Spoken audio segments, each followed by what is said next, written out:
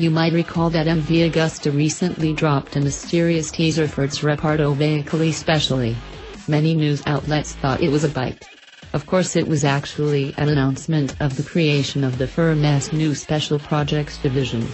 Now that ARM has revealed its first creation, the RVS No. 1. The bike's name is straightforward. It's the first project of the RVS department. And it's mechanically precisely what we expected it to be.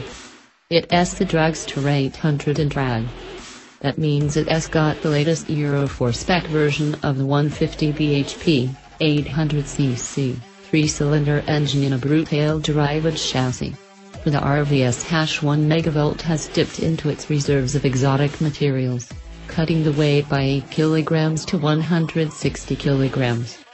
The RVS No. 1 also gets new engine maps and a host of handmade, engraved and machined components. In styling terms, the big change is the headlight. It's a big, round unit that hides multiple LEDs. These make the light adaptive.